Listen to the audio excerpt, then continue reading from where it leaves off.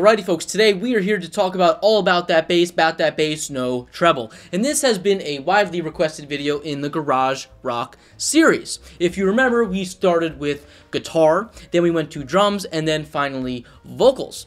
Now, if you haven't seen any of those, I highly recommend you watching those first because there is going to be a lot of background information in those videos, especially the first one, the guitar one, that I am not going to be talking about in this video for the sake of repeating myself every single time. You know, I talk about the socio-economic history of garage rock, I talk about the approach, the tone, the attitude, everything in between, right? So if you haven't seen that, you really need to watch that before we move on in this video.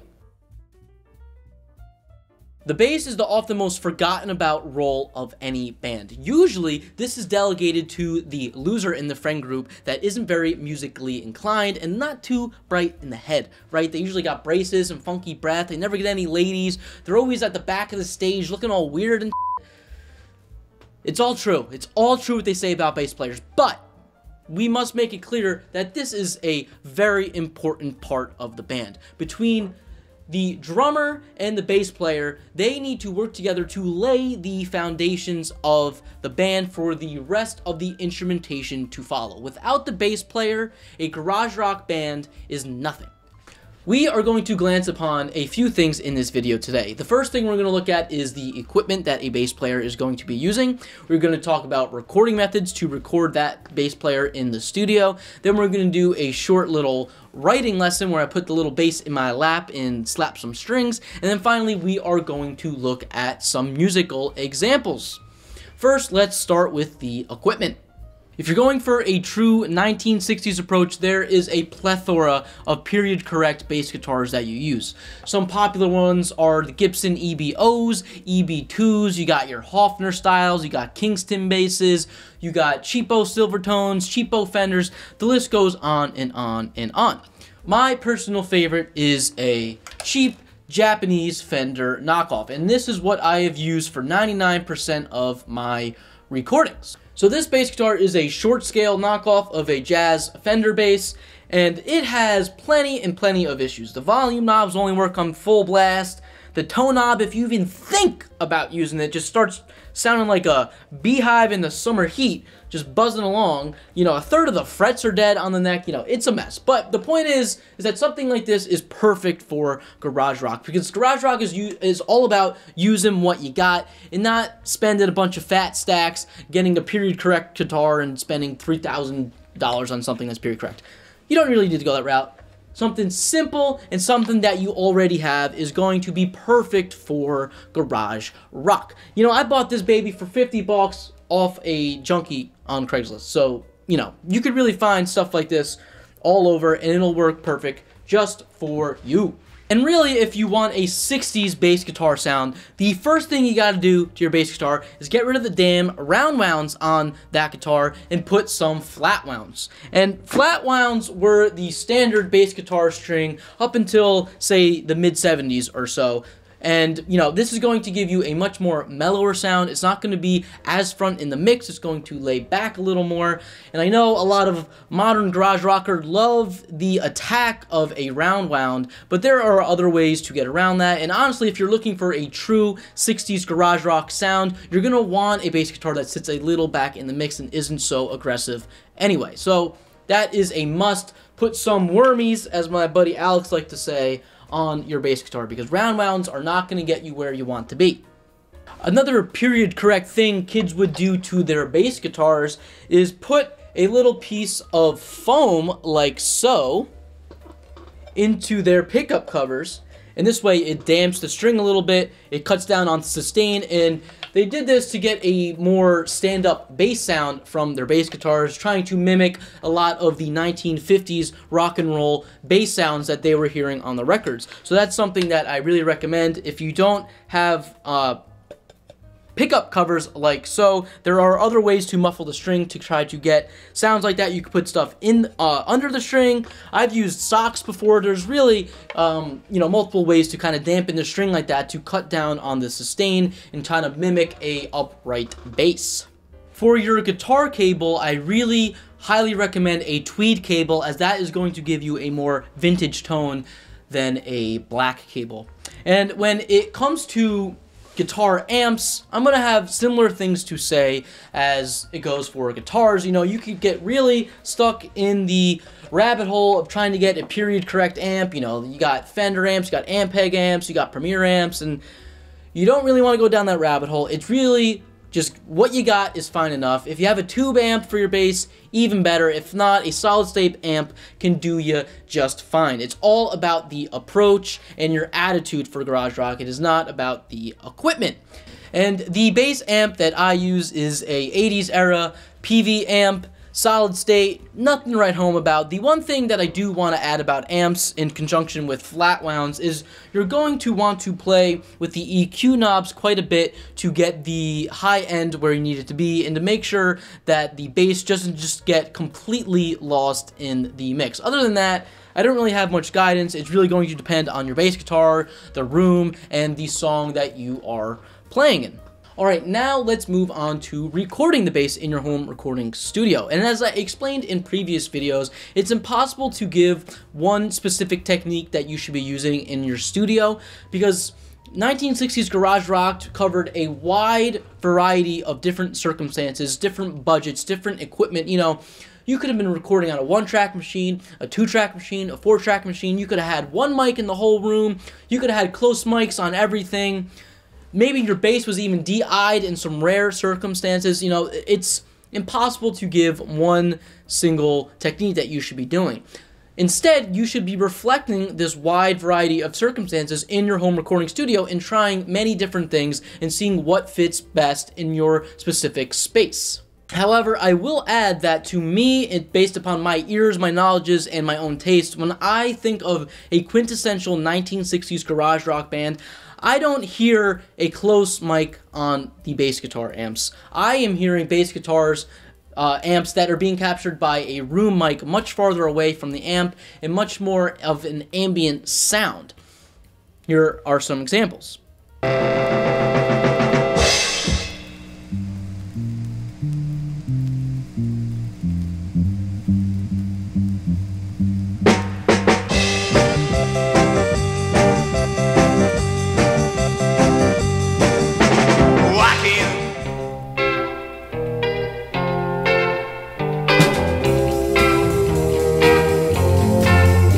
If you ever have a day when the man's got you down, and everyone you know is playing you for a clown, and your head is still spinning from... Now compare those songs to a song like Tobacco Road by the Nashville Teens, where the budget's a little higher. They probably had a close mic on the bass amp, and that bass is going to be a lot more in your face. So it's really going to depend on what sound you are going to be looking for.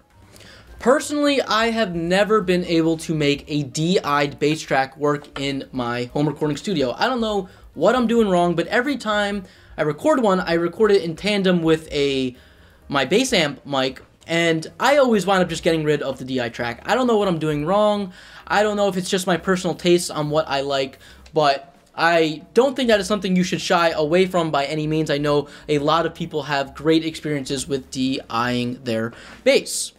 And I must be honest with you guys. Most of the time in my recording studio when I'm recording bass, I just take an SM57 and put it right against the grill cloth. I know.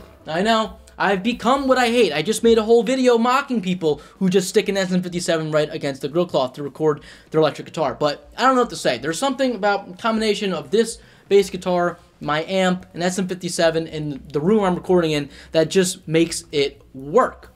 Now, the SM57 is going to be a little more of a modern sound. It's going to be a little more aggressive. There's going to be a mid-range bump. There's also going to be the proximity effect that is going to boost the low end when you have a mic at the grill cloth like that. And you do have to be careful with this and play with the EQ on your bass, because you don't want the low end to be too overwhelming and too muddy. And I will recommend that if you're going for a more true 1960s garage rock sound, you might want to try a microphone that is a little more neutral in frequency response, something like the EV-RE mics that I talk about. Like something like that is going to give you, you know, a more natural sound for your bass guitar amp. And on occasion, I do like to replicate that classic 1960s bass guitar sound where it is really pushed far back in the mix, and I will take my close mic and pull it way back from the bass guitar amp. This way I get a more open and ambient and roomy sound, and you know, that is something, once again, that you should not shy away from by any means. The next thing we must talk about is compression when you are recording your bass. And if you're going for a true 1960s garage rock sound, you are going to want to limit your compression at all costs. Ideally, you're going to have no compression at all, because most likely in those studios, they were not compressing the bass. And if you are close micing your bass, however, it's going to be hard to get away without putting any compression at all, especially the way modern music is recorded. And the more inexperienced the bass player that you are recording, the more compression that you need. When I am recording myself, I am usually pretty aggressive with my compression ratio because my technique is all over the place. I'm inexperienced, and without, you know, a compression ratio of maybe 6-to-1 or 8-to-1, my bass guitar volume is just all over the place in my mix. Now, when I'm recording someone who's more experienced, like my buddy Alex, you know, I could get away with a compression ratio of maybe 3-to-1, 4-to-1. I'm really going to depend on the aggressiveness of the song. But once again, you really want to limit this to a maximum extent possible if you're going for a true 60s sound. And once you are done tracking your bass, it is now time to move on to the mixing stage. And if you're staying true to the 1960s sound and approach, you are going to want to keep your mixing to an absolute minimum. Remember, you probably did not have an individual track for your bass guitar, so you're not going to be EQing, you're not going to be changing volume, you're not going to be applying compression after the fact. You're obviously not going to put 1,000 goddamn plugins on the thing. All of that magic had to be captured right at that microphone during the tracking process. And all of that mojo is not going to come from the equipment that you're using. Most of it is going to come from the player and the written material. And that is what we're going to talk about next, writing a bass guitar track. If you are going to take anything from the Garage Rock series, is that it is all about the energy and attitude of your writing and playing. It is not about specific equipment, mics, recording techniques, or anything like that. It is about being in the garage with your boys and trying to get all of that teenager angst out of you. And best of all, you were the bass player. You just got dumped, you just got an effing chemistry, and the local jocks just gave you a swirly in the high school bathroom. And now it is time to take out all of that frustration with your two little fingies here on your bass guitar strings. Something that you need to keep in mind whenever you're trying to replicate any sort of era is that you shouldn't necessarily just be listening to the music from that time and specific niche for your own influences. Remember that those people weren't listening to that music. For example, the kids in the early 1960s bands weren't listening to 1960s garage rock bands, right? They were listening to the old 50s rockers and R&B artists and pulling influences from there. That's where their roots were coming from. It really wasn't until the latter half of the 1960s where garage rock started to become a little more self-referential, a little more psychedelic, and started to pull from itself, right? So if you're going for a true early 60s track, try to listen to a lot of 50s R&B artists, a lot of 50s rock and roll, and try to pull some influence from there, because a lot of the songwriting is going to be mimicking the styles that were being played in that time.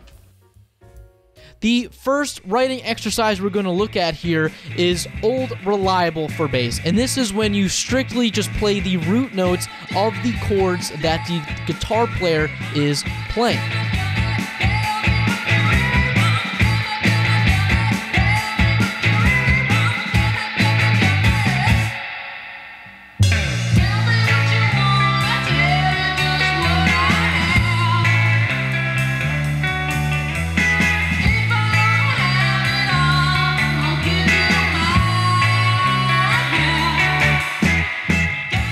This is going to be the simplest method for writing on bass, and a lot of the times it's often all you need to get your point across for the song. And certainly do not be afraid to throw a little bit of syncopation in there to break up the rhythm in conjunction with the drums. Will I be back again?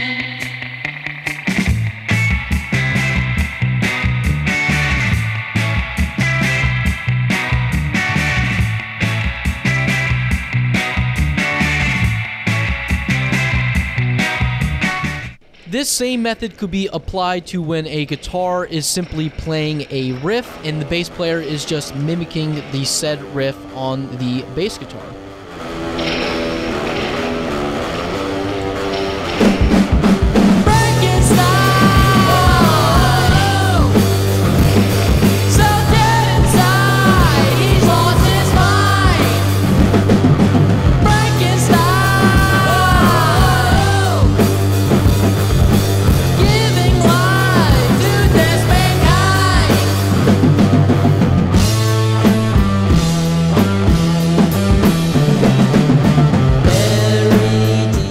Once again, this is a really simple method, but a lot of the times it is perfect for the song at hand.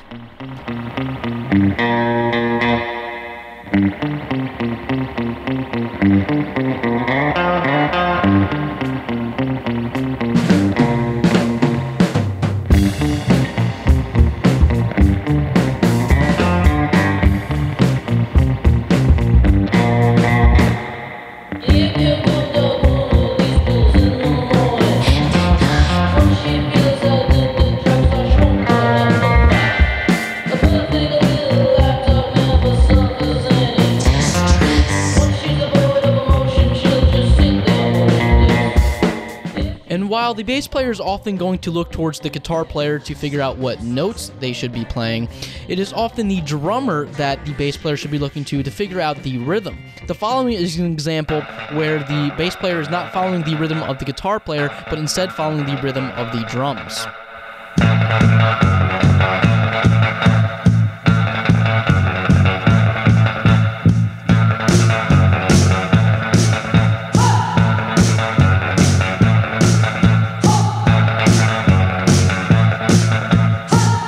The next stage of your bass playing should incorporate playing other notes within that chord. So for example, if the guitar player is playing an A major chord, the bass player can be playing the root note A, they could be playing the major third C sharp, they could be playing the fifth E, etc.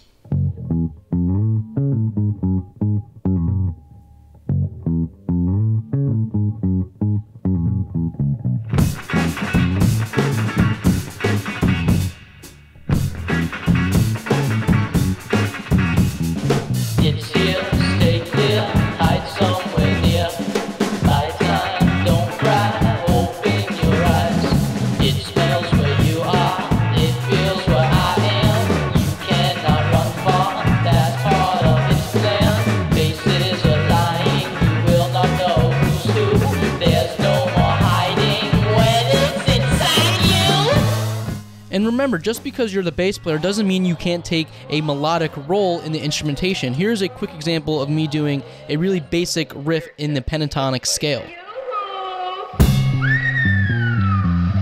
Nothing like being Miss Popularity. Yeah. Okay, Ellie. Now there's the girl that'd really get my vote. Let's ask her over, huh? Okay, I'll go ahead. Why not?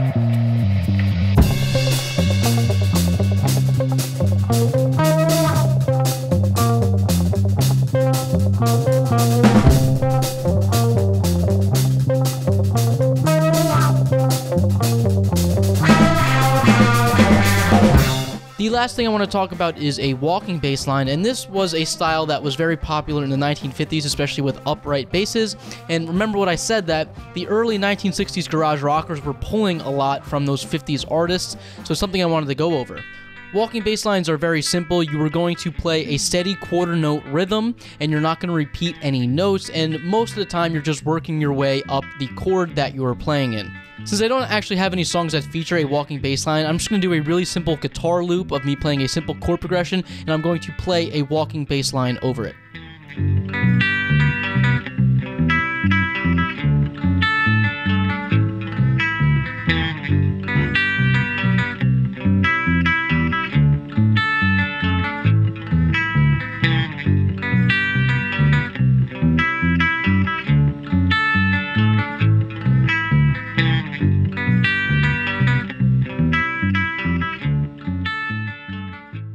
Alright, now let's listen to some examples.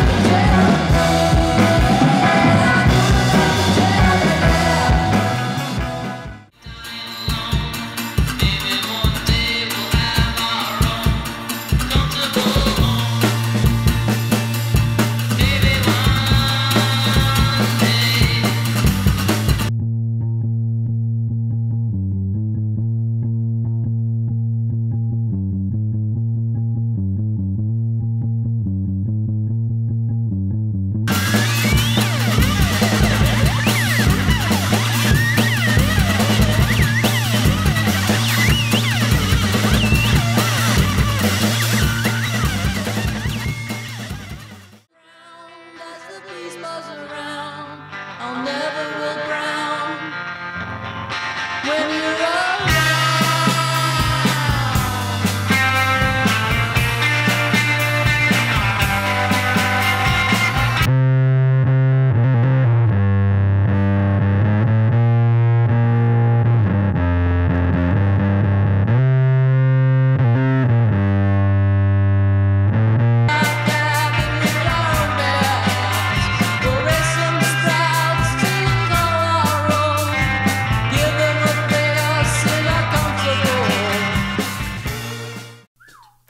Yeah, 1, 2, 3, 4. Sleeping in my grandma's basement. She tells me she won't listen. I just want to sneak you down to show you that I love you.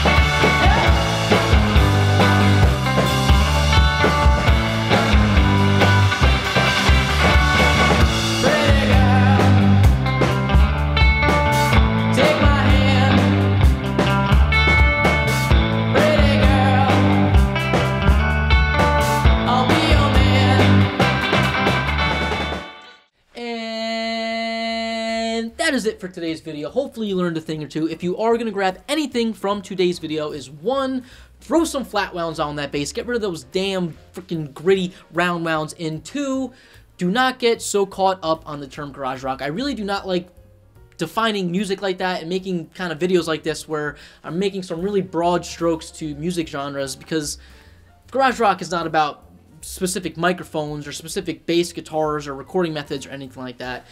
It's all about the energy and attitude and putting your own personal flair on your music. Do you think people like Ty Segall or John Dwyer or King Gizzard, etc., are worrying about how specifically things were recorded in different eras? No, of course not. Of course, they are going to be pulling from different eras, sure, that is obvious, but they don't let it completely override their songwriting. They have their own personal flair on their music, and you should too. So hopefully I'm able to spur some creativity in you. You are inspired to get the hell off YouTube, go into your recording studio, record some music. If you'd like, I'd probably tell you to subscribe, but you got better things to do, okay, people? All right, so we have one more video left in this series. I'm sure you could guess what instrument we will be touching upon. You know, I'll probably get around to that like 9 months from now. So look out for that. And that's it. I'm going to stop talking. I love you all. I never know how to end these videos.